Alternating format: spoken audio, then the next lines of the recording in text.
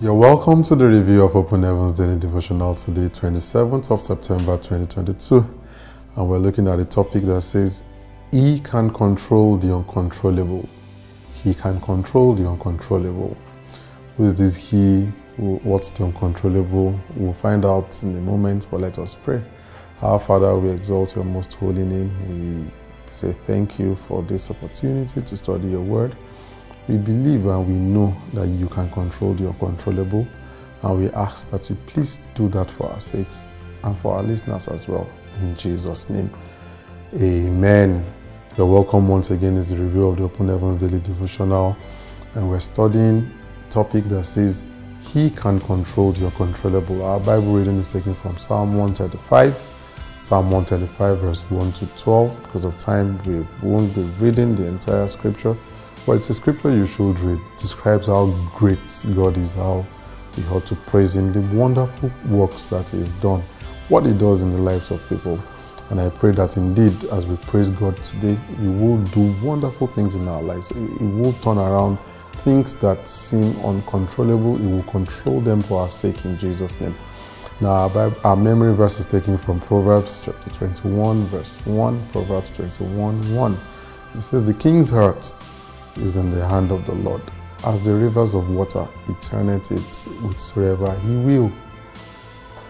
God turns around whatsoever He pleases, even up to the heart of the king. If God can control and the king here represents the highest authority God has placed, in terms of human leadership. And if God can control the heart of kings, who then can't He control? Might it be your boss? Might it be some person who, might it be a visa officer? What might it be that you're looking to do? God can control them in your favor.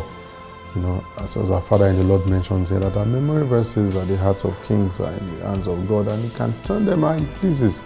So He can turn things around for you in your favor as He pleases.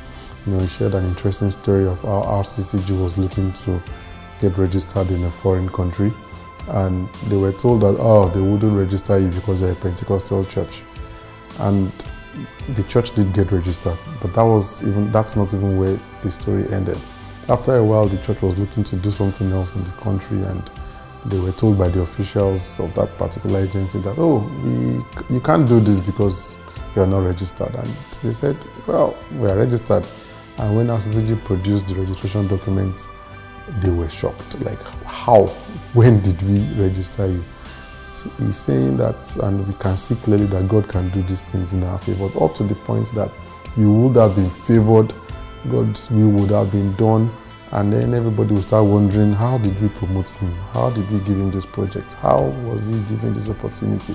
But because the favor of the Lord will be upon you, the favor of the Lord will be upon us, then we can break all forms of protocol. He would break all forms of protocol for our sake, for the sake of His children, in Jesus' name. However, there's a twist to this, because yes, Romans 8:28 says that all things will work together for good for them that love God and are called according to His purpose.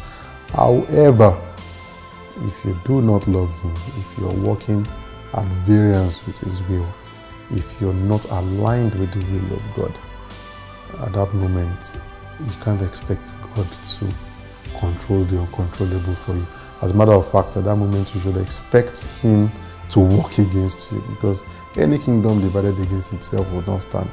The Lord will not support activities or plan or a vision that is not going to build up His kingdom. So are you aligned with the Lord? Are you aligned with His vision for your life? Your answer to this would determine if indeed God will control things for you. And ultimately, He owns the powers to open the gates of heaven unto you, or the gates of hell.